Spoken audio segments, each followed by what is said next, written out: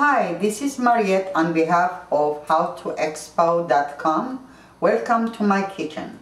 Today I'm going to prepare a very special dish, very popular in Middle East, called Kibbeh Labanieh. It's meatballs with crushed wheat in hot yogurt sauce. For this we need 1 pound lean ground meat. Let your butcher grind it 2-3 times. It has to be paste like this.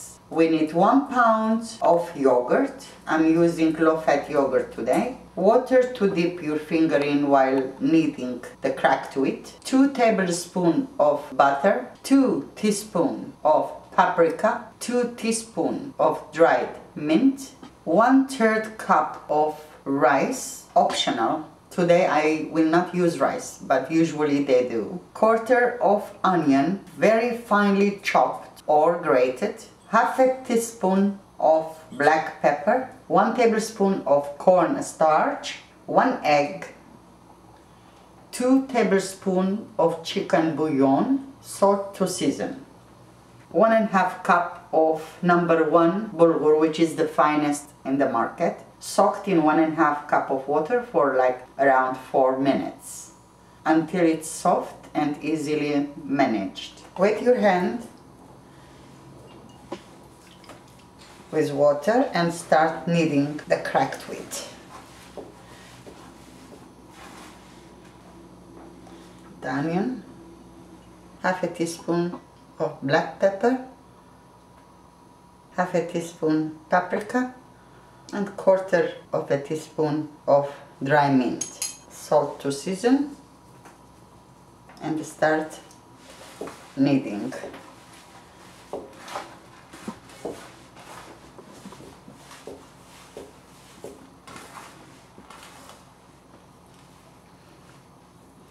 Once in a while, wet your hand and continue kneading.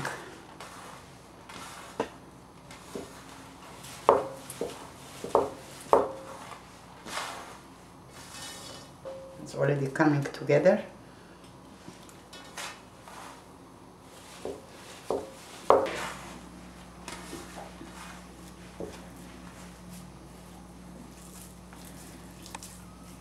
It's holding together beautifully. Now we start incorporating the meat with the bulgur.